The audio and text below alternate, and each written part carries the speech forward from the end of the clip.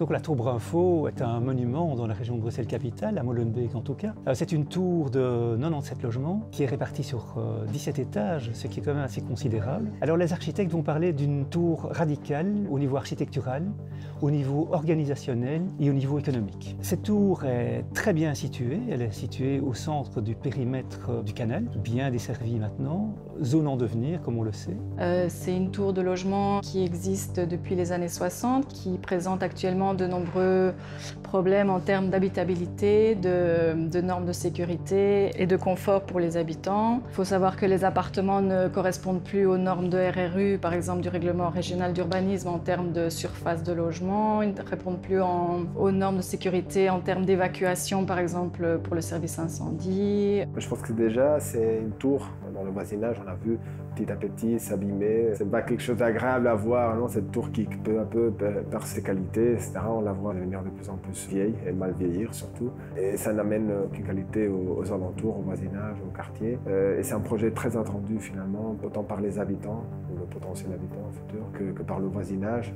Mais qui dit rénovation, dit aussi opportunité de rénovation. Et les crédits budgétaires de la SLRB sont évidemment venus permettre de financer cette lourde rénovation. D'abord, ce projet, c'est un projet de grande envergure qui est l'aboutissement d'une réflexion, d'un travail de conception entre la SLRB d'une part et le logement molenbeekois d'autre part. Il traduit les ambitions du logement molenbeekois. Avec les équipes, le tout nouveau comité de direction, nous avons la volonté de développer, de faire progresser le logement molenbeekois et de le propulser dans une nouvelle ère qui va répondre aux besoins actuels des foyers de Molenbeek. On a proposé de faire une extension de la tour en hauteur et en largeur pour permettre de disposer de plus de surface pour les logements. Donc le nombre de logements va rester quasiment identique, on passe de 97 logements à 98 logements, mais le but principal c'était de disposer de surfaces plus importantes et d'avoir une mixité, une typologie de logements plus importante. On va proposer des logements allant du studio jusqu'aux 5 chambres et actuellement il n'y a pas assez de grands logements en fait. 40% par exemple des appartements comporteront 3 chambres ou plus. 10 appartements auront 5 chambres, ce qui est très très rare dans notre parc. On va également améliorer le confort global, le confort visuel, le confort acoustique, grâce à des matériaux et à des techniques plus modernes. Je pense qu'un élément important, c'est l'apport de l'élément bois qu'on amène, puisque pour remplacer les planches actuelles qui sont en taux de l'acier de l'ordre du millimètre d'épaisseur, pour répondre aux critères incendie, on aurait dû mettre du béton, mais du béton c'est impossible de le faire supporter par une telle structure existante.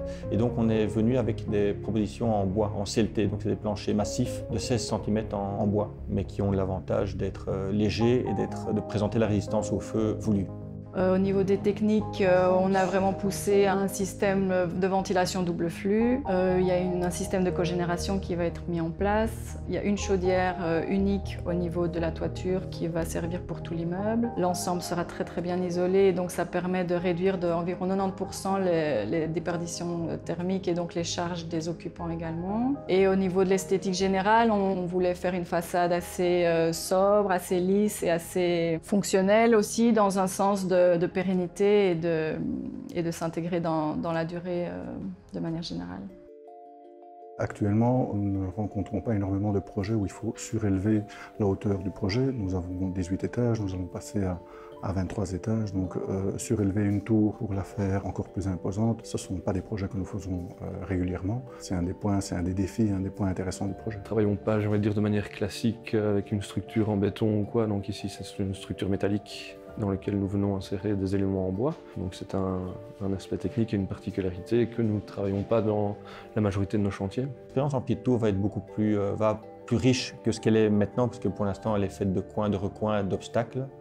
Et ça, on a beaucoup parlé avec Daniel de Thiers, qui est notre associé sur le projet, de libérer un maximum ce pied de tour pour avoir le plus grande convivialité, les plus grandes échappées visuelles et le moins de sentiments d'insécurité. Épaulé par la SBL La Rue, le logement molenbeekois veillera à créer du lien et de la cohésion sociale. Ensuite, le projet favorise également les échanges et les rencontres entre les habitants et leur voisinage. C'est ainsi que 3 espaces communs vont être créés aux différents étages du bâtiment, lieu de rencontre pour les locataires, mais également d'accueil des associations. Au rez-de-chaussée, une salle polyvalente sera créée. Elle permettra d'accueillir les locataires, les habitants, mais également d'autres associations.